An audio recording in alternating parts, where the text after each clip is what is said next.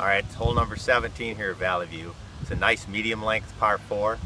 The key features here are the green where I'm standing. It looks flat coming up to it, but as you can see, it's quite a big swale going from the middle out to the left side, which you do not want to be left on this hole.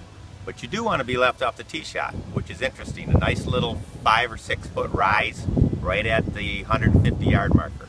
So lay up your tee shot if you want to hit a medium iron into here.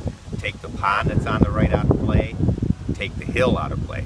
If you're playing good, you want to get that last birdie, fly a driver up on top of the flat. You got a nice wedge into this green. But remember, the green is deep. It's almost 40 yards deep. So depending on where that pin is, take the right club. The green will hold, but there's a nice swale on the right side. You miss that swale and kick to the right, it's another bogey maker.